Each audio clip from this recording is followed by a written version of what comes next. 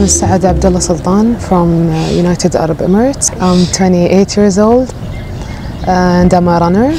I started here in Dubai because I've been getting a lot of people asking me good tracks here in Dubai. They're asking me, where do you suggest us to run? How did you start running? And the idea came up. I'm like, why don't I do like my own female running group here in Dubai?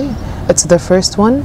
You can see like there are like 50 runners, and they're like 90% of them, they're local from Emirates. So that's pretty good, especially here it comes in Dubai, because they're supporting women a lot.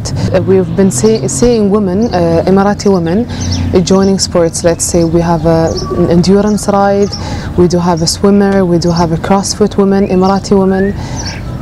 It's starting to get bigger and bigger here in Dubai, and it's helping a lot of women here to come and join us.